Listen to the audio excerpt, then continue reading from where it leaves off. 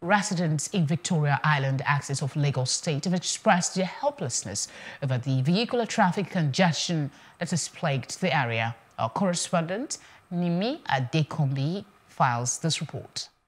Moving from one place to another in Lagos State has become quite an issue as commuters and residents spend productive hours battling traffic.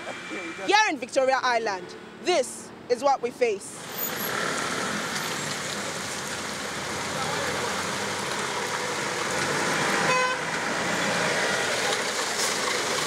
The hold up is kind of very tense, the road is not that kind of, so they have to expand the road, So let the Nigerian government do something about the road. As you can see, the roadside, the road is not wide, So, and Lagos is a very big city in Nigeria, So they have to do something about the road. Let them extend maybe if it will be 2 lanes, so it will be beneficial for the poor masses.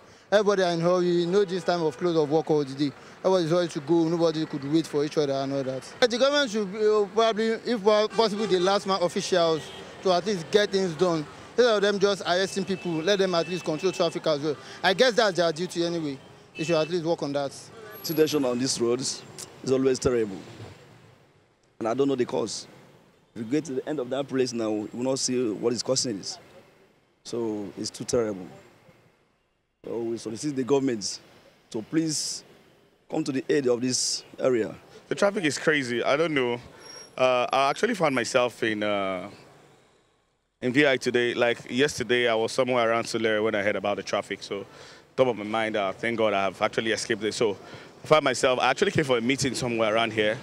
And I decided to see a friend at Landmark. So on my way to Landmark, I discovered that the traffic here was gangster.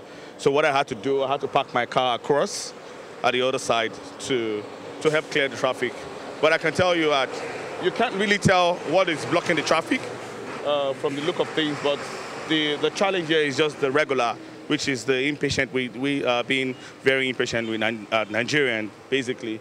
For Plus TV Africa, Nimi Adekanmbi.